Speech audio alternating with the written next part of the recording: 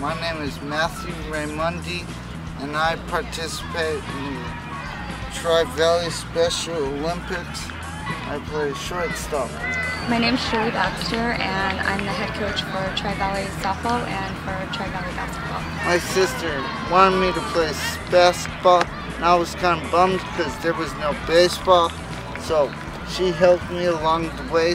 I owe Joy a big thank you.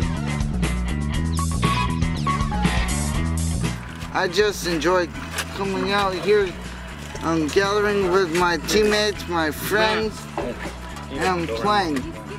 Win or lose, I don't care. Putting the glove on and running out to the field, there's no better joy. Now, honestly, I was afraid a few years ago to meet people out here, but when I play catch with a person, that's like communicating with another person, and I just enjoy whomever I'm playing catch with. A lot of the athletes, they get to meet everybody else from all different areas. They write and they talk to each other throughout the year.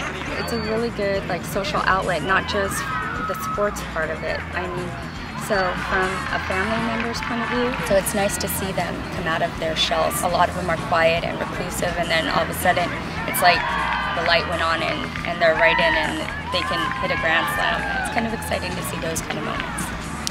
I enjoy coming out here, gathering with my teammates, my friends, and playing.